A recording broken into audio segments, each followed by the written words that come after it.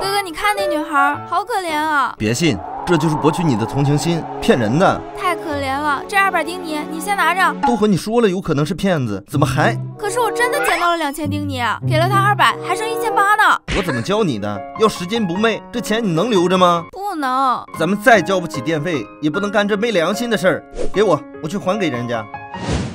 都怪我没管教好妹妹，给您添麻烦了。原来是这么回事儿，这钱确实有急用，辛苦你这么远给我送过来了。我妹妹有错在先，都是应该的。要不去我家休息一下吧？我刚到她家坐下准备休息，你们就进来了。警官，我说的是真话呀。这个版本还是第一次听，你继续说。